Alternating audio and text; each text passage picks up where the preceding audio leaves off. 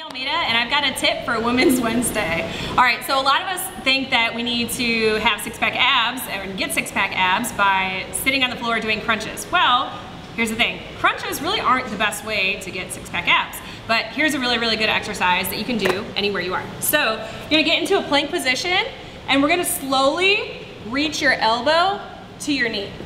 So nice and slow and controlled. Keep your head and your chest up. And you're just gonna slowly reach that elbow to the opposite knee. And I want you to see if you can do it for a minute straight.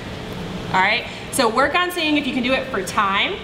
And here we are, we're moving like a plank. So here's your traditional plank, but here we're really getting everything involved and we're really tying your body together. So a lot of times we plank in the wrong position and we don't actually work our abs. Here we are moving and everything's getting worked, from your shoulders to your back to your core to a little bit of everything. Give that a shot, set a timer and go.